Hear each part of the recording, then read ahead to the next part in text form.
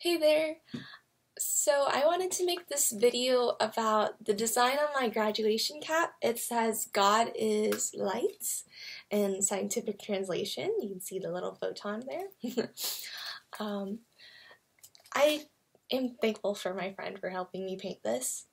And I chose this topic with light because light has just played such a significant role in my studies as a biochem major. During my time in college, and I just get awestruck every time I learn more about it.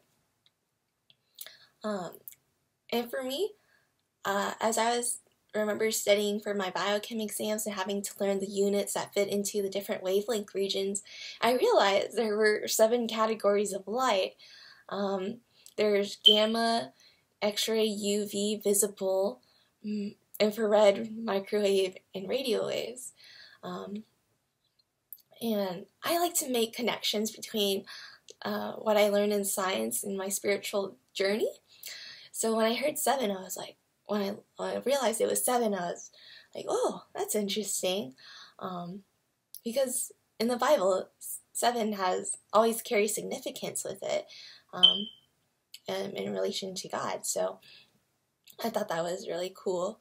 Even when you look at the visible region, Roy G. Biv, there are 7 colors that we can see: red, orange, yellow, green, blue, indigo, and violet. And I thought that was like, oh, interesting.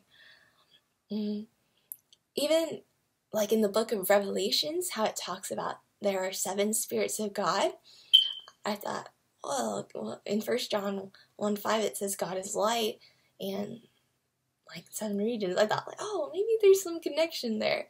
That's my own thinking, so my own little interpretation there. I think that was really cool when God just started like showing me these different things in His creation.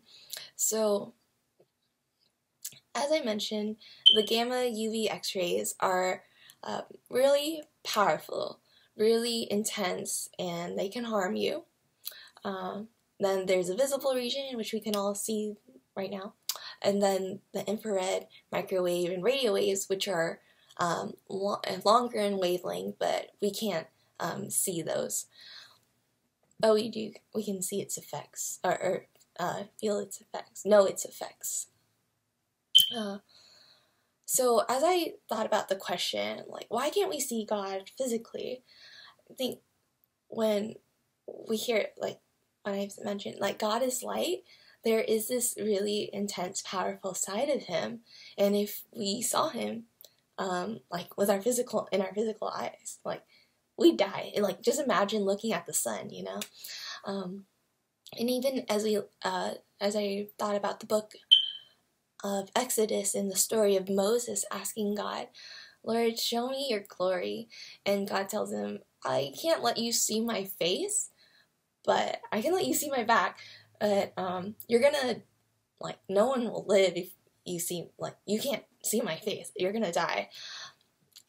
But even when God was gracious enough to let him see, like, there's a part of him at least, when Moses returned to the people after his conversations with God, they can see the radiance coming from his face just from talking with the Lord. And so I thought that was interesting. Like, Moses got a little sunburn. So, and then I thought about, in a way, well, God did show us Himself in the visible region in the form of Jesus. And I thought that was really cool when I thought about that. Well, this spectrum idea. And then even beyond that, right now I can only see in the visible region. I'm thankful that I can trust in a God who can see the future and has His best intentions for me. And He can see the wavelengths that are beyond my present vision. So I can tell you honestly that a future in Him is bright. So those are my different little, like, I guess revelations, or different things that I just found fascinating about studying with this topic. And so that's why I chose it as my design for my graduation cap. So thanks for listening to my story. All right. You